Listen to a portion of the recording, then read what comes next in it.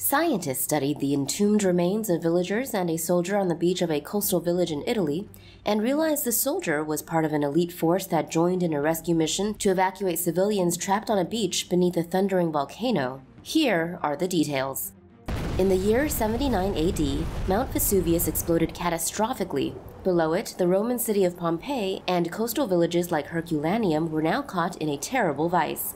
As the volcano blew a gargantuan cloud of hot ash into the sky, the mountain kept on shaking and everyone fled, but for thousands it would be too late to flee. Around midnight, the cloud collapsed, sending its deadly hot ash rolling downward at a terrifying speed. The people of Herculaneum were trapped between the mountain and the dark sea, and out of the dark sea came hope, in the form of the Roman Navy's elite Praetorian Guard. The BBC reports that this is the finding of a recent scientific study of the remains of a Roman soldier found on a beach, next to the remains of 300 civilians from the now buried town of Herculaneum. Scientists say the coins and objects found on the soldier's skeleton mark him as an officer of the elite guard. It is believed the officer was part of a heroic rescue mission to get people on boats when the beach was hit by a pyroclastic flow. Historians and archaeologists theorize the soldier was probably an elite officer that took part in the rescue mission launched by Pliny the Elder. Pliny the Elder was a famous Roman commander who himself died during the heroic rescue attempt. And if you're interested in amazing moments from history, here are some more videos about noteworthy events from the past. Here lie the remains of one supremely unlucky fella, who managed to survive an initial volcanic blast, but ended up getting squashed by a rock. Archaeologists in Pompeii have unearthed a skeleton that had been pinned underneath a 300-kilogram block of stone during the eruption of Mount Vesuvius in AD 79.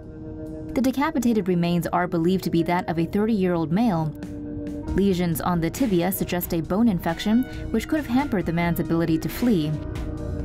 The bones were found on the first-story level over a thick layer of volcanic fragments called lapilli. This suggests he survived the first phase of the eruption. Scientists think the man had been hit by hot pyroclastic flows while fleeing.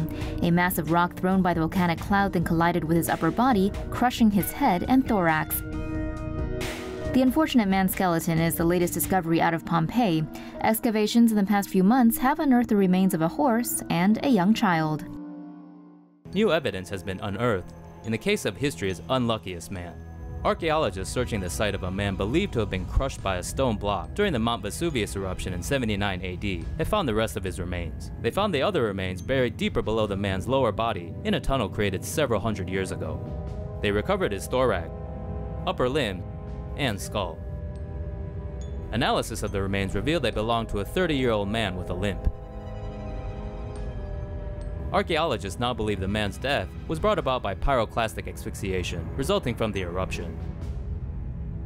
Researchers say more analysis needs to be performed on the bones in order to get a better picture of the man's final moments. According to the BBC, the remains of a horse wearing a harness have been discovered at the Villa of the Mysteries in Pompeii. The villa is believed to have belonged to a high-ranking military official. The horse was found intact along with the skeletons of 2 other horses. According to an Archaeological Park of Pompeii press release, 5 bronze items and 4 conifer wood finds were also discovered.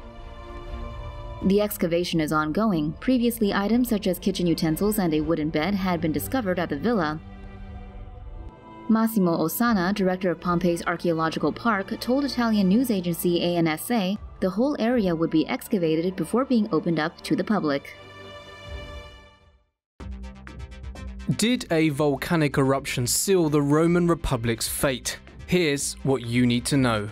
According to new research, a powerful volcanic eruption in modern-day Alaska around 44 BC may have contributed to the Roman Republic's downfall on the other side of the globe. This study was published in Proceedings of the National Academy of Sciences. The eruption left a 10-kilometer-wide crater in Mount Okmok that survives to this day. The research team, led by Joe McConnell of Desert Research Institute, said in a news release. The event likely caused destabilizing environmental fundamental changes that paved the way for the imperial system after Julius Caesar was killed. According to the team, the estimated time of the volcano's eruption, which would have led to climate-altering levels of fallout, coincided with a period of extreme cold, crop failures and famines in the written records. The researchers also speculated that the same eruption also brought down the Ptolemaic kingdom of Egypt. Scientists used various materials to date the eruption, including tree ring-based climate records from Scandinavia and the volcanic remains called tephra from the Arctic ice.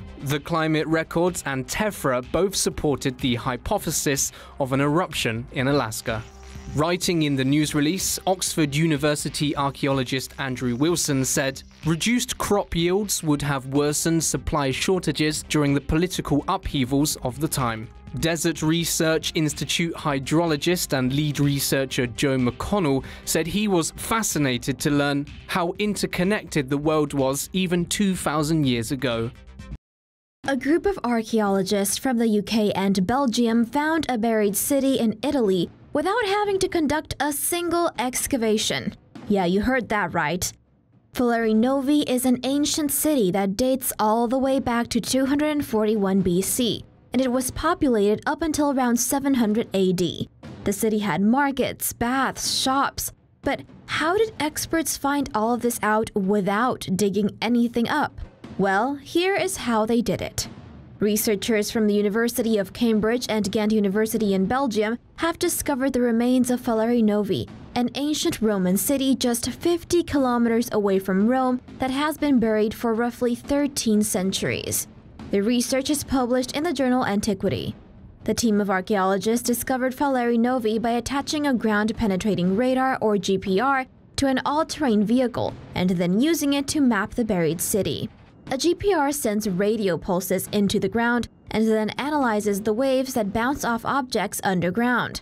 The resulting 3D images put together by the team show that Foleri Novi had a theater, a market, a bath complex, and temples, as well as shops, monuments, and atrium houses. According to AFP, the team was particularly interested in the city's seemingly complex system of water pipes that look comparable to those of modern cities. Although archaeologists did not excavate the site, gathering all the data was not an easy feat. Lead author of the study, Martin Millett, told Reuters, quote, "This took one person about 3 to 4 months in the field." Roman concrete is known for being durable, so much so that some structures made of this material have lasted for thousands of years. Modern concrete structures, however, have significantly shorter lifespans. US researchers have recently revealed the secret behind the longevity of Roman concrete. Roman concrete was typically made with a mixture of volcanic ash, rock, and lime. This mortar mixture proved to be well suited for the construction of harbors and piers.